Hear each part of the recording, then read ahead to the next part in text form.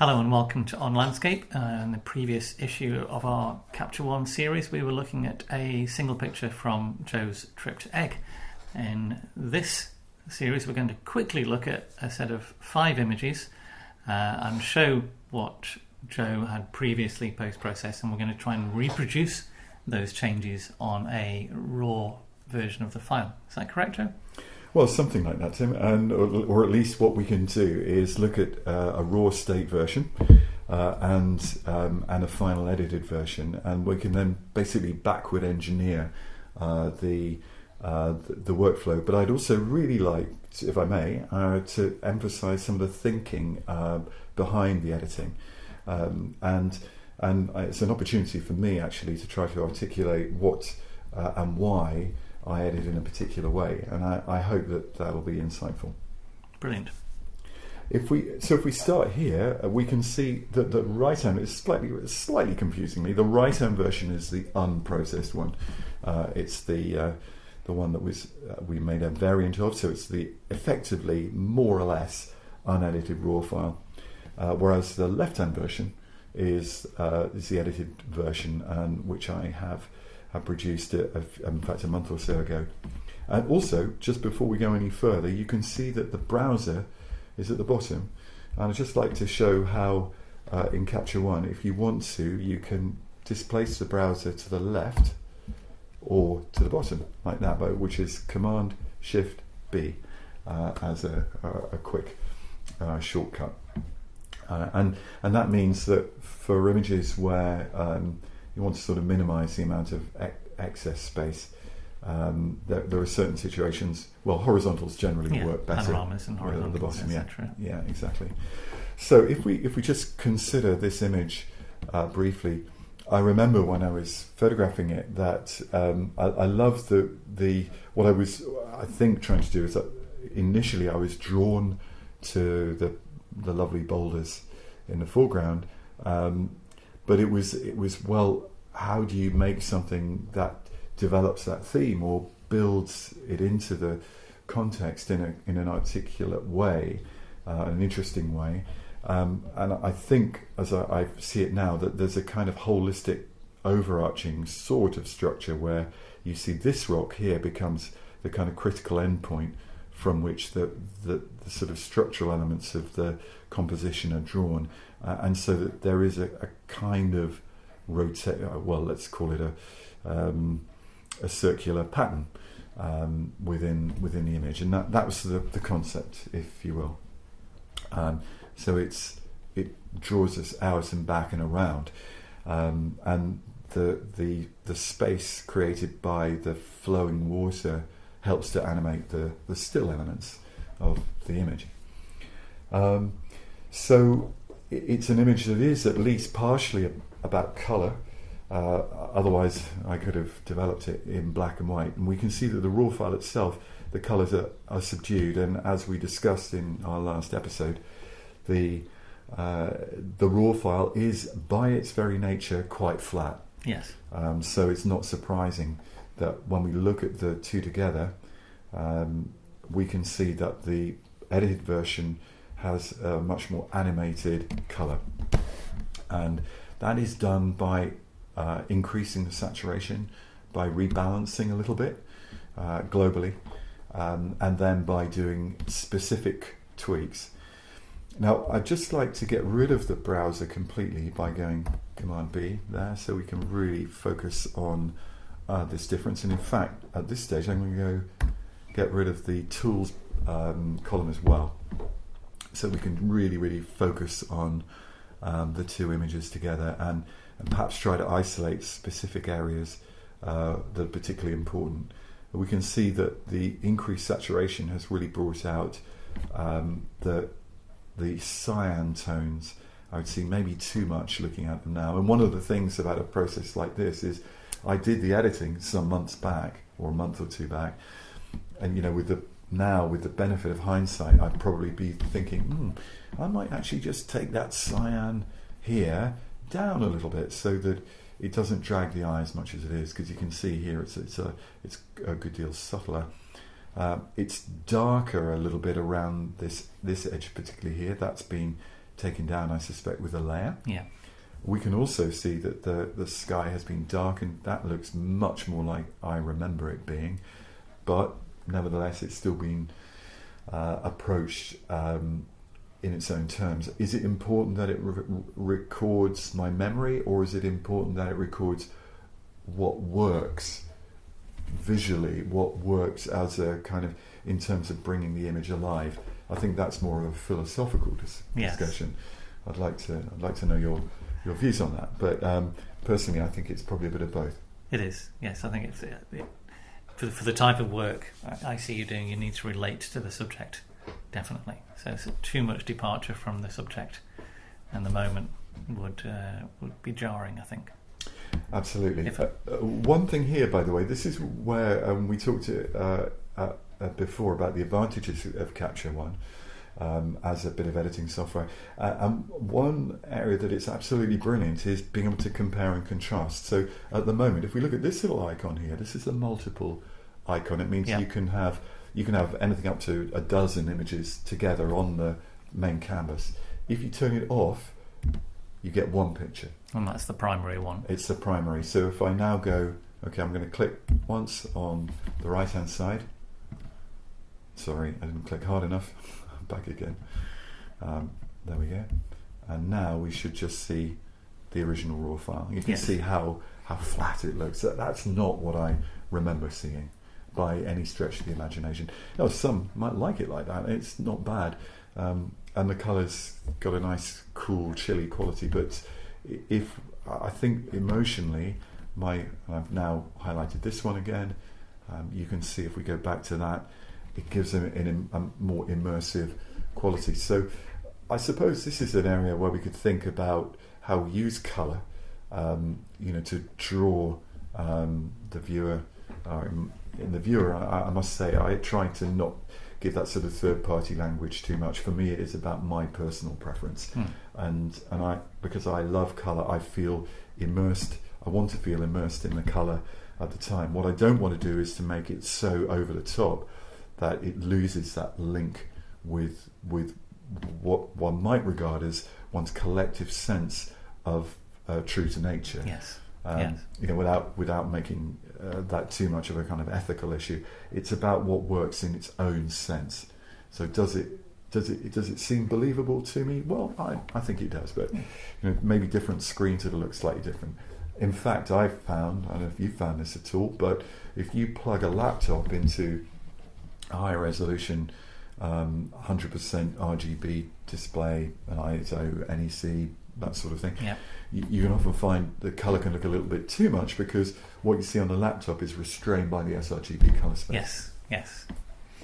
Okay, so Command T brings back our adjustment column, and at this stage let's have a quick look and see, wow, okay, quite a few layers there. So if we were to run through those layers, so we highlight the first one, and okay, so what's that done? That has darkened down these bright areas, and it looks like I must have used, if we look here, we can see brightness. So is down significantly there, which I think is okay. I think I recalled that, looking at it now, I might be inclined to think I'd actually take the saturation down a little bit there as well, just to take a little bit of the energy out of those areas. That might be too much. In fact, you can see how it's affecting in the middle of the image as well. So if we were to take an erase brush and then just remove it a second, maybe through here a bit.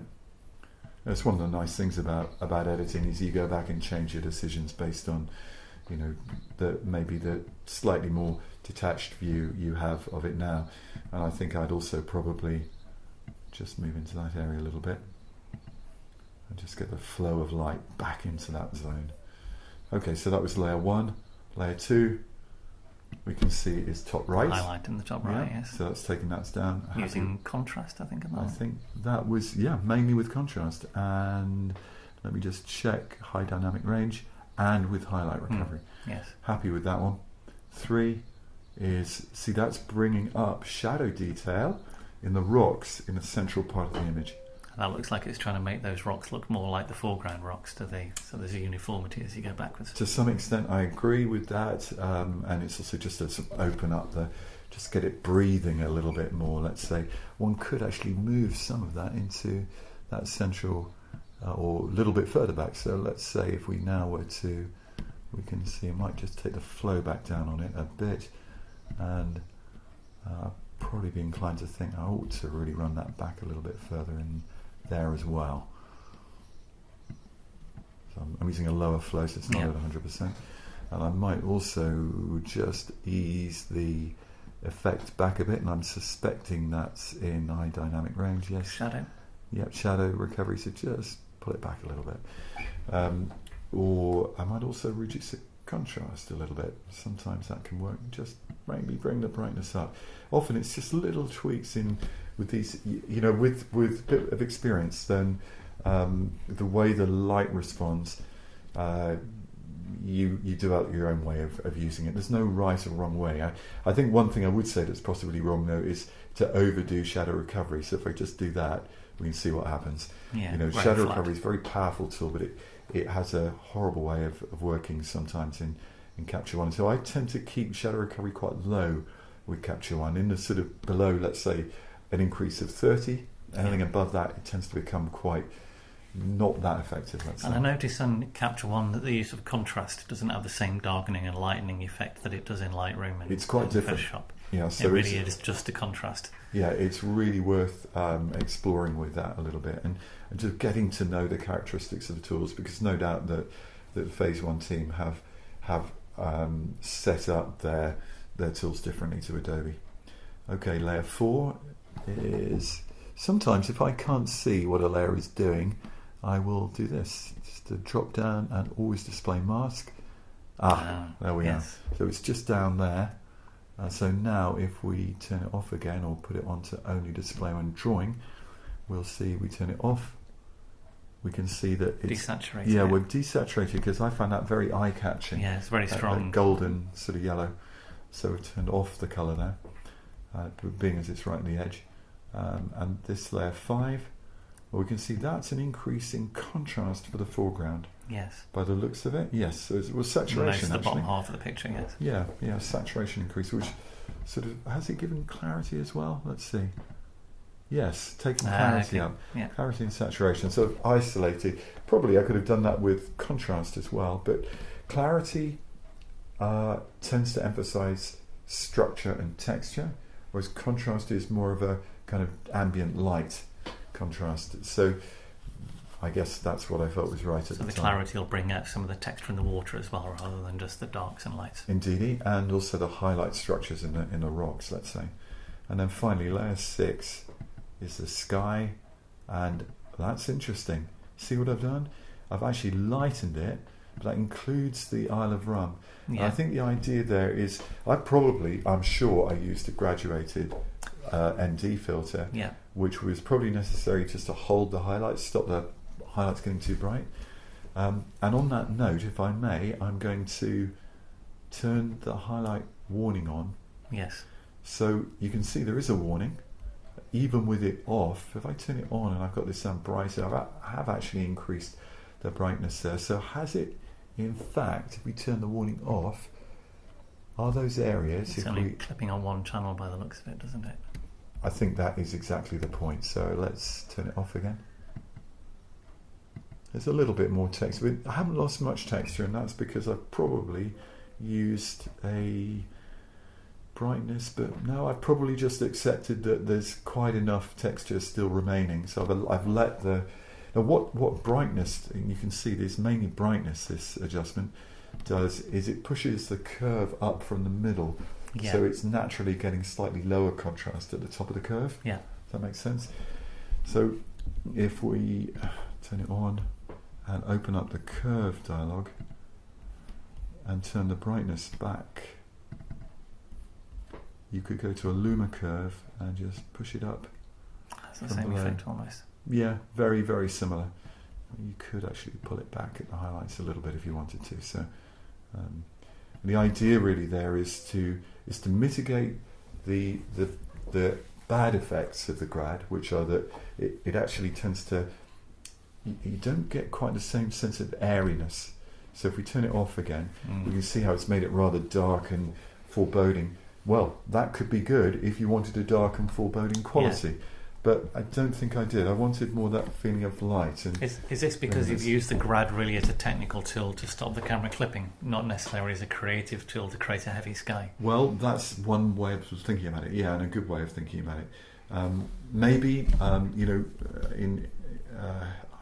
would just come back a little bit and just want a balanced result. But I certainly didn't want it to be if I wanted something that was really did have a dark, foreboding atmosphere, I probably wouldn't have used those colours, and I probably would have also done this. So let's go to the vignetting tool, and there is a bit of vignetting already, but that will get you into a more kind of gothic feel. But that's not how it felt to me. That is not the nature of that lighting. So if we take it off now, if you take it off completely, it becomes a bit wishy-washy. Yeah. It needs to be held, and that's why I probably kept the vignetting somewhere around there, which would actually for me is quite natural looking. Okay, so that was that one. So let's just quickly remind ourselves and go back to the browser and also the multi-view that we're looking at those two examples. So we've gone from the right hand side to the left effectively.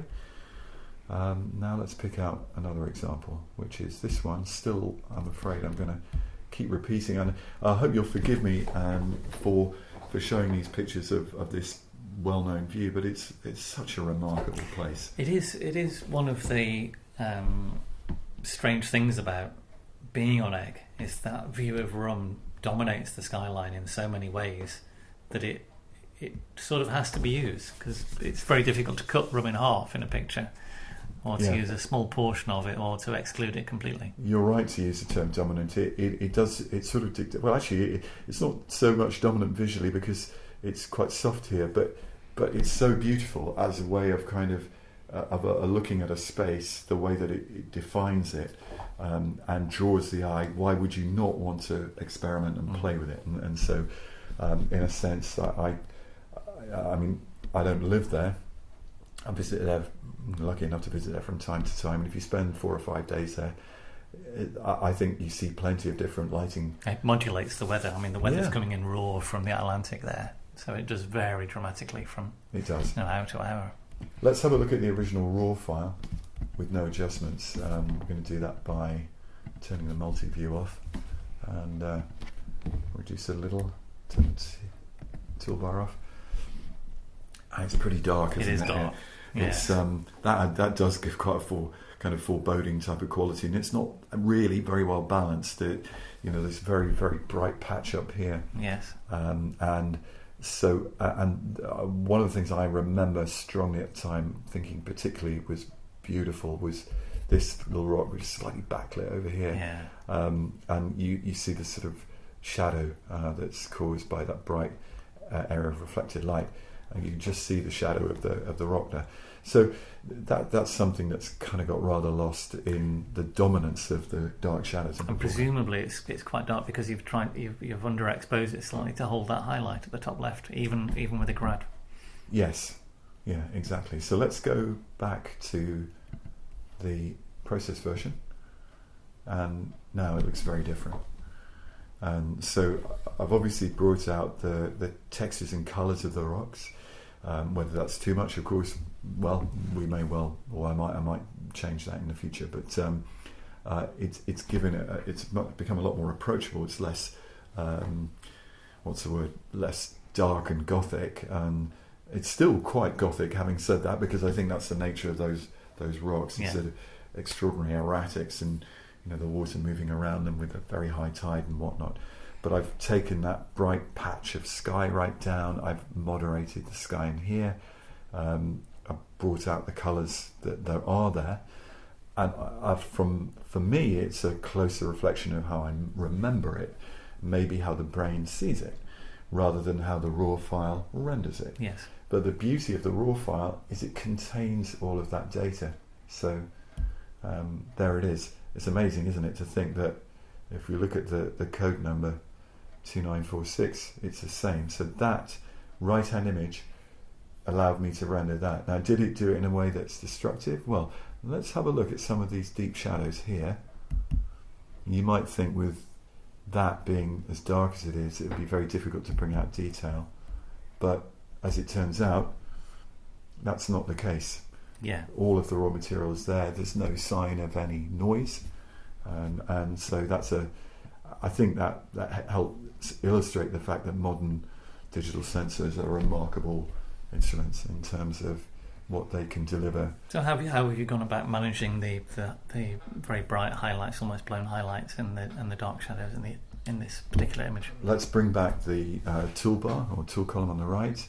We'll go to primary variant here, and so we can really concentrate on this image. And again, return to my kind of go-to column, which is the layers column. We'll see there's only one layer here, which is actually just the sky. So what that suggests is that the vast majority of what I've done has been done with a mixture of, if we just look at the background first, because we've already just checked and we can see that the sky layer that's brought out texture and colour. Yes. There, probably using a curve. Let's just check the curve. We go to that layer, and yes, you can see it's a luma curve, which increases the contrast in there a little bit. And perhaps if we look at no, it's nothing in exposure. So that's pretty cool, actually, to think that the curve can do that much. But if we go now to the background, I think most of the work will probably appear in the color editor. You see that the advanced color editor has been quite dynamically used here. So if we turn this off, this one is, that's interesting. That's bringing out the orangey yellows, isn't it? Yes. So, but there must be more to it. So is it the shadow highlight has been used to bring a lot of the tone up? I think we'll find out in a minute. And this control is basically fine-tuning the blues by taking the saturation out of them. So this is similar to the colour separation we were doing on rum in the previous photograph. Okay, this is a really quite complex image, I realise now looking at it. So let's look at the main exposure module.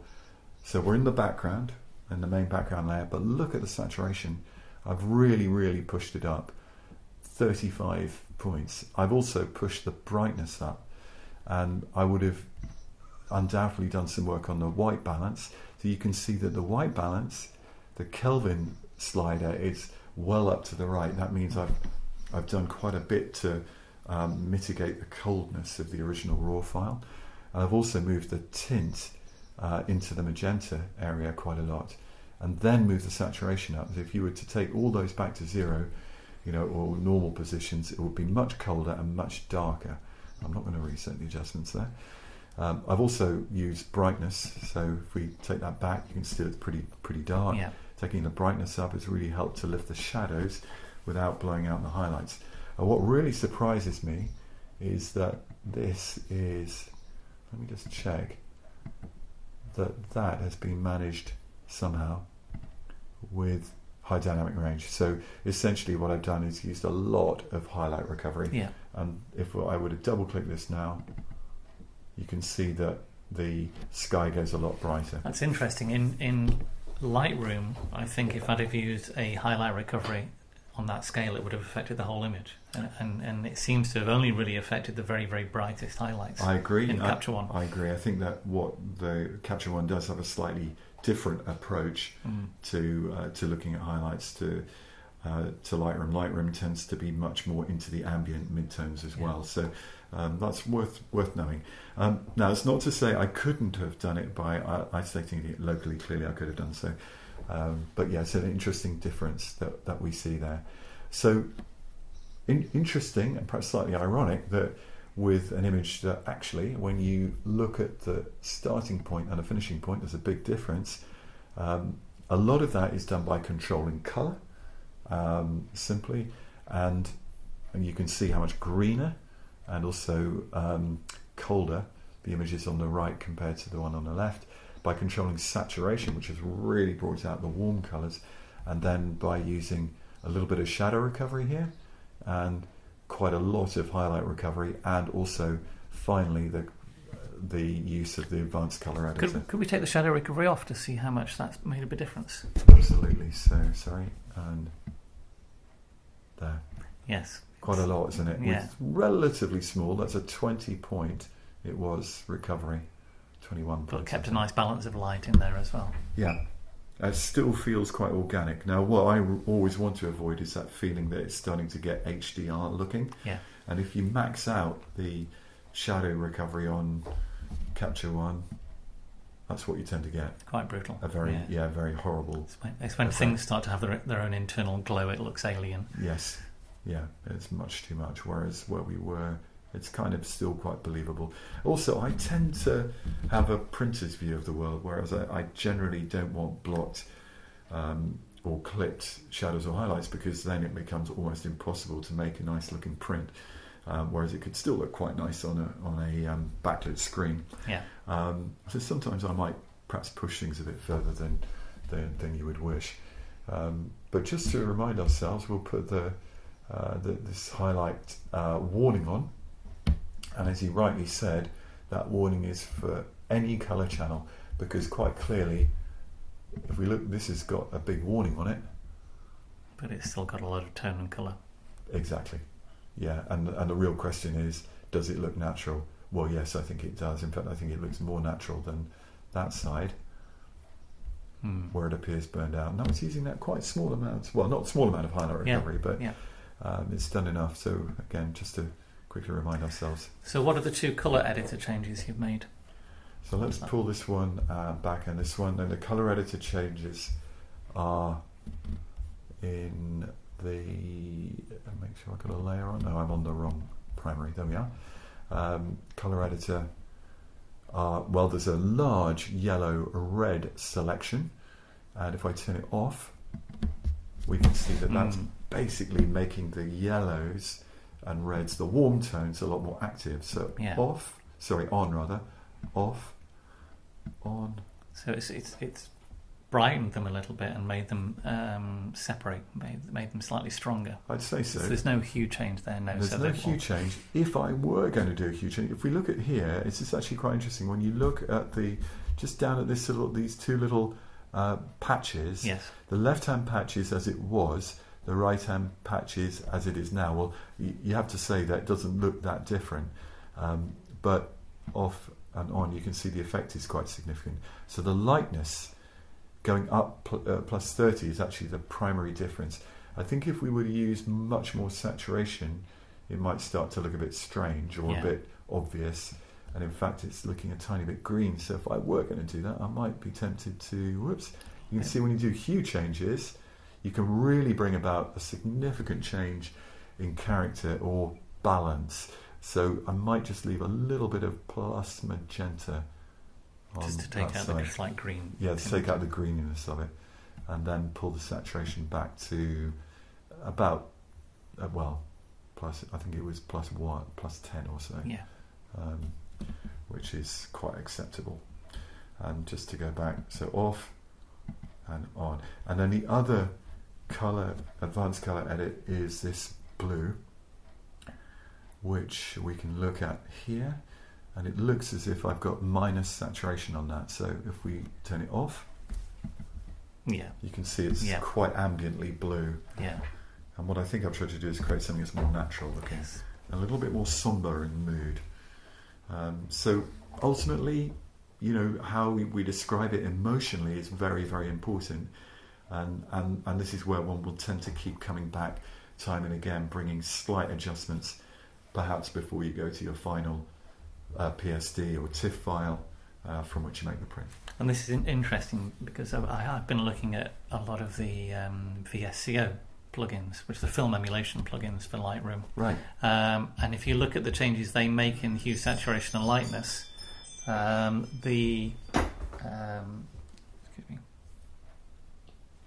or hue, saturation, luminance, we sometimes call it HSL, which is essentially what our color editor is doing. then I'll strip this bit out. It's okay. okay. I didn't realise I had my phone in here. There we go.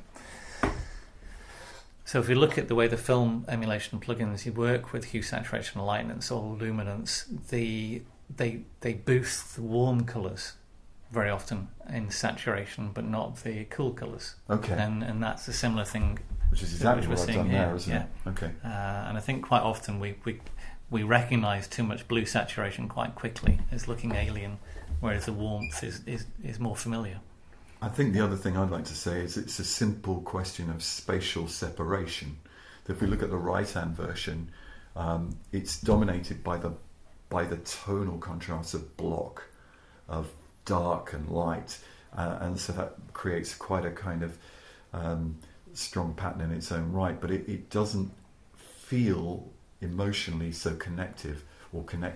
So for me, the bringing the yellows out has brought the rocks forward in space, and the cooler and now slightly desaturated tones are receding, and that, yes, I suppose is, if you like, an attempt to emulate three-dimensional space. Yes. Okay, moving swiftly on, the next one, also Phase 1 files, is this extraordinary little slot canyon, as I think of it. Yeah, we don't get many slot canyons in the UK, do we? No. I mean, it's just an incredible bit of geology, and I saw it for the first time back in 2003 when I went to Eigg for the first time, and it's one of those places that haunts my imagination. I mean, it's actually the site of a volcanic split of dike.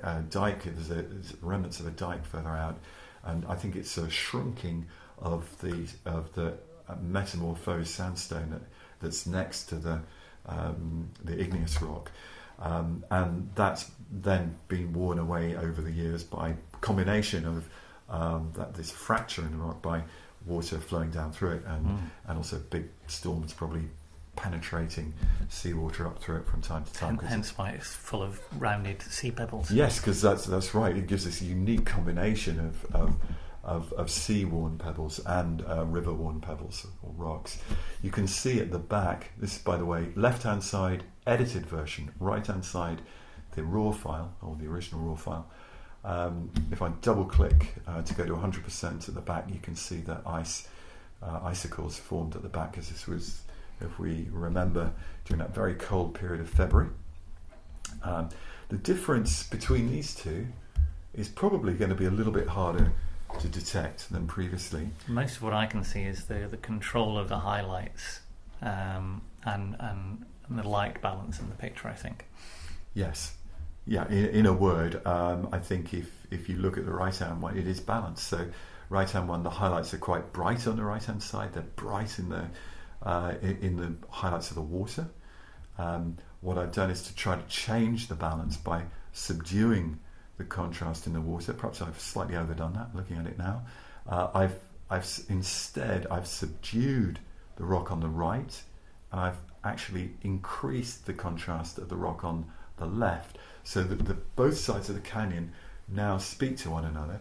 So there's a proper sort of conversation going on. I feel that on the original raw file, it's quite flat on the left, and it's too much on the right. So now there's a much more active relationship between the two sides of the canyon.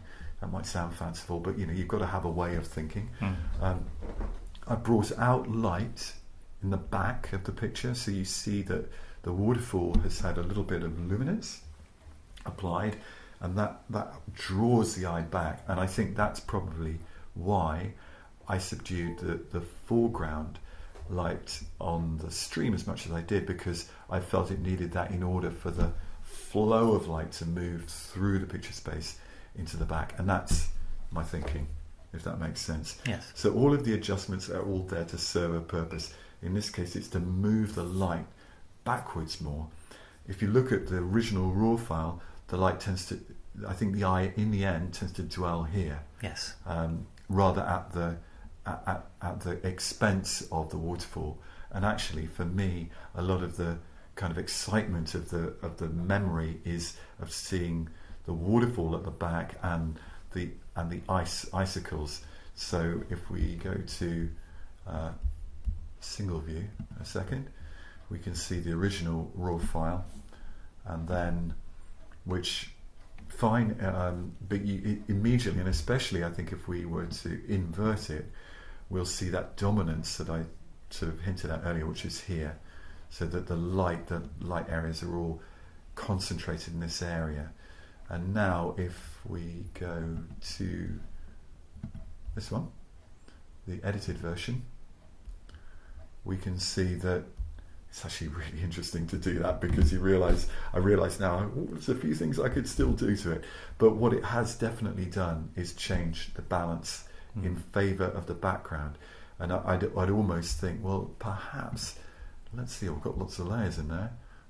Layer 1 is lifting that right hand, or what is actually the left hand side of the image, and that's probably just done with well, it's saturation it says, but that's probably also a curve in there. Luma curve, RGB curve, no, so how have I, oh I beg your pardon, I want brightness, that's why. So it's done with a Luma curve. So a Luma curve, which is a straight line curve, preserves relationships, but it brightens overall. Yes. And it increases contrast, but it doesn't change saturation. If you use an RGB curve in the same way, which I haven't done, it will increase saturation. And you get a colour boost in the higher contrast areas. Yeah. Correct. Yes. So the higher, the more the contrast is increased. So that's going to be in the bright tones particularly. Well, I didn't want to change the colour, but I did want to change the contrast and the brightness. So if we push it a bit further, and I'm going to turn the highlights on as well. Just let's watch that area. We'll go too far. You see that? Yes. So if we just go to the point where we start to see a little bit of clipping in the rock there, knowing it's probably only in one colour channel. Yes. And now go to the icicles and just turn the highlight warning off. Has that retained texture? I would say yes. It has. Yes. So I probably can afford to push that curve a little bit further than I had. Not by much, but yeah. Just a little bit. So that's the thinking behind that. Let's go to layer 2, which is a subduing layer. Wow. Okay. So that's really, really darkened down the edges and the water. And the water particularly. Yeah. And it's done that mainly with a Luma curve. Let's just see if there's any highlights. No, I've left that. So that's just curves. So this is there should be music to the ears of Photoshop fans. Yes. Who will know that curves is still the ultimate way really of controlling. It's nice lumens. To be able to play with masks and curves again without resorting to Photoshop. It is, absolutely. So just off and on, and then layer 3 is doing what? Look closely. Yes, it's a tiny little detail here. So off, just a bit bright. Yeah, darkening. On. Just darkening it down on the edge of the picture. Yeah, trying to reduce it. Obviously, okay. So here's a little philosophical quandary. A lot of photographers I know and respect greatly would simply say, "Well, I'm going to get rid of that," quote unquote. Yeah. I personally prefer not to do that. I'd rather retain things that are imperfect and an irritant. Because for me, philosophically, that is what I saw, that was there. Now, I'm sure that one could debate it forever. I'd rather just... what I don't want it to do is to dominate the picture. Yeah. So if I felt that was too eye-catching, that's exactly what I've done, is I've just taken the contrast down. A big contrast change. I mean, it's really mainly that. In fact, looking at it now, I'd say I'd probably let the brightness back up to normal. I think the contrast down alone is probably enough. I think that I remember when it was off thinking, it's just one of those things, I wish I could get rid of it, but I mustn't get rid of it because I can't allow myself to, if that makes sense. So a little kind of philosophical, that's my position. I'm not saying that's right, it's just how I feel. I don't want to change materially what I've recorded, but I do want to edit it to change the emphasis. Yes. Okay. Right, coming back to full screen again, and I will make it larger for a second. And then our final layer is right at the bottom of the waterfall, and it's just bringing that area out a little, just to give a bit more dynamic to it. Create the idea of the source of the light in there in the background a little bit. Yeah, I mean, it's still not as bright as the top of the waterfall, but it's just bringing it out a bit more. So I think, if we go in tight in here, we can still see there's tons of light and contrast and colour in the river, but it's not dominating it as it was. So now if we go the right way around, hopefully we can. By the way, a quick full screen trick in Capture One is green button. Okay, yes. So if you just really want to concentrate on what you did, and then you can either go back to the green button or press the escape key. So that's mostly what it's done, is it's created a balance across the whole picture for you. Basically. And yeah. And again, if we go back to multi-view, hopefully that will, in fact, let's do it this way, that confirms that. Yes. Does that make sense? Indeed. And ultimately, it should create a more dynamic result, but in a subtle way, so that it's actually something you could keep coming back to, and the eye can flow and move around it. Whereas the original, the balance isn't quite there. So you constantly, the eye is rather irritatingly coming back to that. Yeah, there's a tiny bit of water and the rock wall on the right. Yeah. Next, now I think we're into our Sony files, and we're going to look at this. Sorry, thank you. This one, which is a puddle, frozen. Yes. So the original is on the right. That's the unaltered raw file. And the edited version is on the left, and you can see the colours virtually identical. It's not everybody's cup of tea, but I really like it because it's like it has got a figure quality for me, a slightly kind of bizarre, weird, cackling figure here. Can you see that? Yes, I can. Yeah. The smiling face, and then in the middle of it, there's another face in here. Oh dear, what am I like? Can you see that? There's a kind of mouth and an eye and a big sort of nose, and then there's a hand wrapping around the top of the fingers. Yeah. So it's all very kind of animated. I love that aspect of it. I mean, ice is amazing, isn't it? You can a puddle in the road, in the track. It's got so much kind of imaginative potential. Well, if you're, I won't say smoking the right kind of drugs because I promise I don't do that. But anyway, I think that one should feel kind of. It's much more of for me more of a childlike thing. If you can't still get excited about those sorts of things. We're hardwired for this, aren't we? Hardwired for recognising faces in clouds, and I think we sometimes forget about that as we get older. Yeah, and forget to play. And I think it's important to have that. That's right, that sort of play space. And this particular Capture One lesson is about the fact that the original Capture was particularly low contrast and muted. So how do we deal with that? Yeah, good question, isn't it? Okay, well look, let's make this our primary by clicking on it. And one thing that we can show right away is there's no layers. So I've said mostly, I like to act local, think global. Well, in this case, I haven't even had to act local at all, because actually it's partly because it is quite flat. Also, it's quite dark. All the edges are dark. I bet if we look at vignetting, we'll see there's a vignette. It's almost a one-stop vignette. So just to make that clear. Yeah. So yes, I've darkened the edge. You can double-click to re-zero it. It's actually not that bad like that, but I do think that's finding the stones on the left a little bit distracting. So that was the choice there. Right, so let's have a look at the fundamentals. The contrast is up +9, brightness is up 7 points, and there's no curve. And is that all I've done? Is it clarity, possibly? I think you're right. Let's have a look at clarity, because we haven't talked about clarity at all. No. But I'll bet there is some, and there's 100% clarity. Yes. So there you are. Well spotted, Mr. Parkin. Now, is that clarity working in a similar way to Lightroom? Do you think it has the same effects, or is it a different algorithm? It's different. It's much milder. Because I think if you're 100% in Lightroom, it would look very different. Yeah, it would. It's probably plus 40 of Lightroom clarity. I think the same applies in the other direction.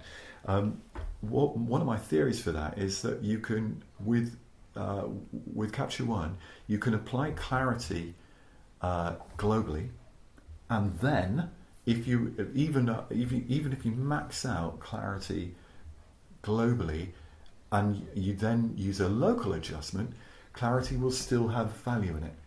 That is not the case in Lightroom. So if you max out clarity in Lightroom, it's maxed out. You can't add any more locally. Does that make sense? It does. So I think that's a design decision on the part of I might be wrong, but that's my impression. Yeah. So yeah, it's relatively mild, and just to prove the point, if we double click on it, so we zero it, yes, there it is. Yeah. Also, if you go the other way, there it gives a slightly glowy feel, but if you've done it in Lightroom 100% it'll lose any contrast. It'll just look like a fuzzy blur, really, pretty much. So all the way to the right. Now, let's ask ourselves, does that look unnatural? A second, and I'll go to a single view. I don't think it does. No. All it is it's a slightly enhanced version of normal human vision. If we double click, it seems to have more of a slight contrast and sharpening effect rather than just flat edge effect it has in Lightroom. Yes. I think that's right. Well, let's just hit the. So this is our highlight warning, so that we can see there's a little bit of highlight warning, but that's probably single color channel, so it's not problematic for us. Yeah. Coming up in the odd spot, but only tiny odd spot there. And so mostly the texture's been preserved, but now with this clarity, we're getting wonderful kind of separation and detail coming through, which, let's just remind ourselves, isn't nearly as effective. Yes. Okay, so here's a thought. I've applied a little bit of contrast. What happens if we take contrast to the right? Totally different, isn't it? It's everything's, all the lights have come up and all the darks have gone down with the contrast, which is what you'd expect, but it's become too blocky. It's as if this is just a plain old ambient global adjustment, but when you use clarity, it's mapping like an unsharp mask does, where you have control of the radius. Yeah. Does that make sense? Yeah. If you're a Photoshop user. So let's just quickly do that again. We'll contrast back, clarity up. So it's not as extreme, but what it's doing is it's applying it in a mapped kind of way. So we'll take the contrast up as well now, but do it progressively.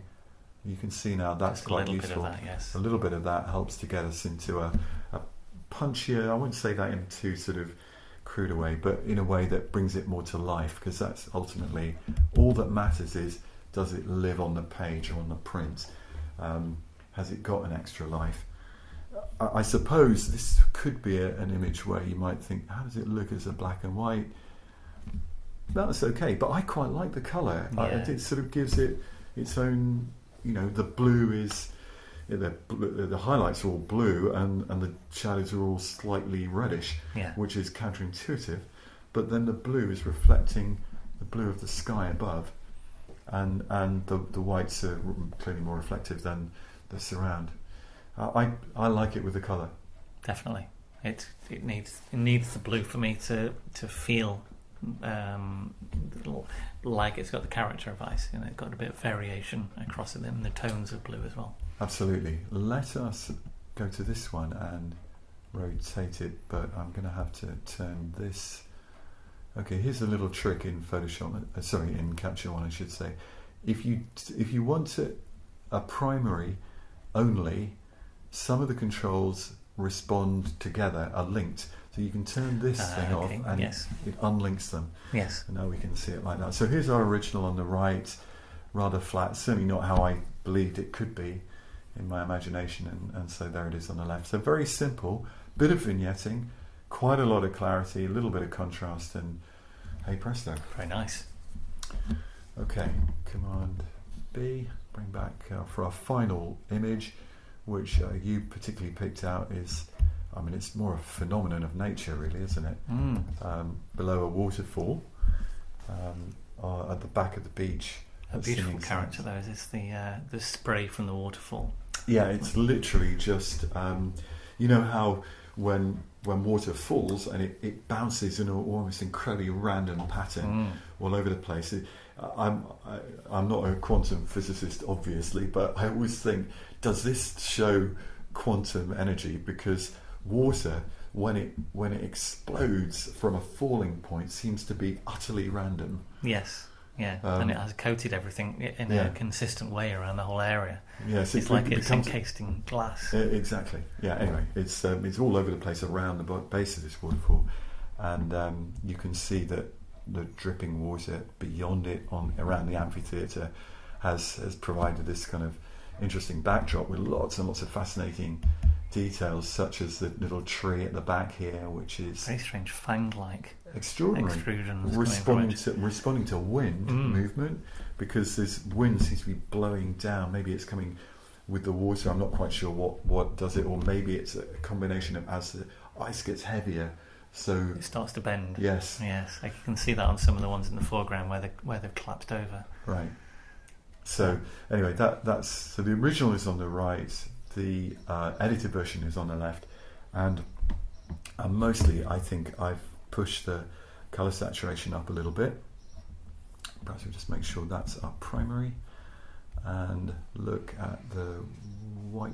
Actually, we'll go back to our layers group. Well, it doesn't say the saturation has gone. It does say the contrast has gone up there. And layers, there are some layers. Let's look at the first layer. Okay, so that's actually what I've done there, is I've suppressed the highlights in the waterfall behind. Simple reason, to make the foreground come forward. Create a separation. Yeah. Yes. And the second layer. Is it to take the yellow out of those? That's significant increase in contrast in the foreground. Like clarity. Yeah, you're right. Clarity plus 60. And maybe, is there any? No, there's nothing there. It's all the clarity. It's just clarity, really, by the looks of it. I'll just check the curve, just to see. No curve used, so that's just clarity. And I don't remember spending a lot of time working on this picture, so I think there's still scope to work on it. But we can see the effect on the three-dimensionality of the picture very clearly. Very simply, yes, using those simple tools. So hopefully that is useful. The phase one, so these are the last two have been the Sony files, and I will admit I probably haven't spend the same amount of labour of love that I have on some of the phase one files, which are the ones I probably had in mind to print first. But I think you can see that even with some quite small adjustments, they're powerful changes that can really help to bring the image to life, so that when I do go back to them and say I do want to print them at a later date, I've at least sort of started down that road. Well, that's great. Thank you very much, Joe. You're welcome.